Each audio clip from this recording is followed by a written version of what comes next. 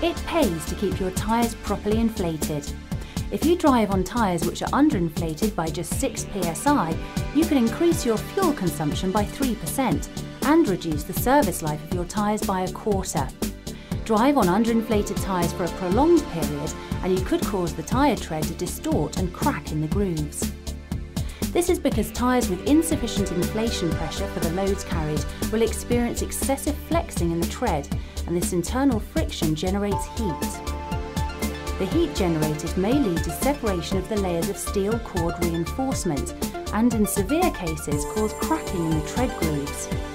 Older tyres are also more susceptible to tread distortion. As well as cracking in the grooves, you should also look out for higher tread wear rate at the tyre shoulders, polishing of the external face of tyre beads, and in extreme cases you could see steel wires protruding through the tread edges. Any crack sufficient to expose steel cord is illegal and you must replace the tyre immediately.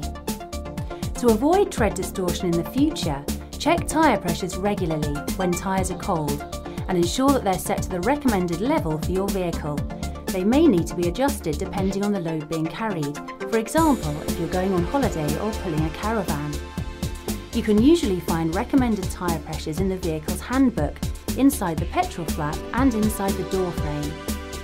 Leading tyre manufacturer Continental also advises replacing tyres which are over 10 years old, even if the tread depth is above the legal minimum of 1.6 mm.